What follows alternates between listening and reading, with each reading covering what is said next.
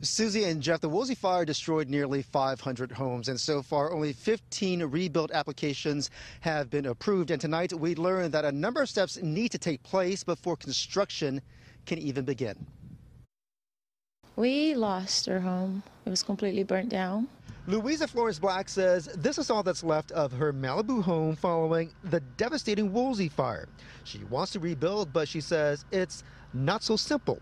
One of the obstacles is having to pave a new road that will meet today's fire codes for a property that was originally built in the 50s. When you live like in the canyons, you have to open a mountain. On top of that, the permitting process is tough to do because the hazardous material from the fire has to be cleared away first. During a planning commission meeting, homeowners were reminded the cleanup work requires certification through the state. Doing it yourself outside of the scope of these authorized programs could delay your rebuilding process, and we don't want that to happen for anybody. Homeowners have complained the cleanup work has been moving very slowly. There is an effort going on. Just give us some time. The commission says this fire rebuild desk has been set up at City Hall to help with questions.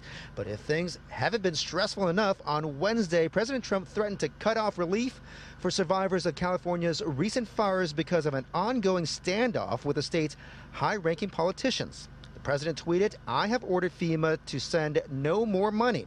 Malibu's mayor released a statement saying, "I am confident that FEMA will continue to do their excellent and crucial work. Loss of FEMA funding would have a serious negative impact on our most vulnerable residents."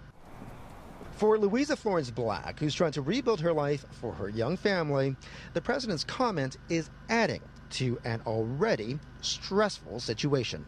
It's just like insensitive and irrational. And the application process is moving much quicker for people who want to rebuild on the same footprint as their original home. For more information on future public hearings as well as resources available, go to our website, which is CBSLA.com, and click on Seen on TV. Live in Malibu, Jeff Nguyen, KCAL 9 News.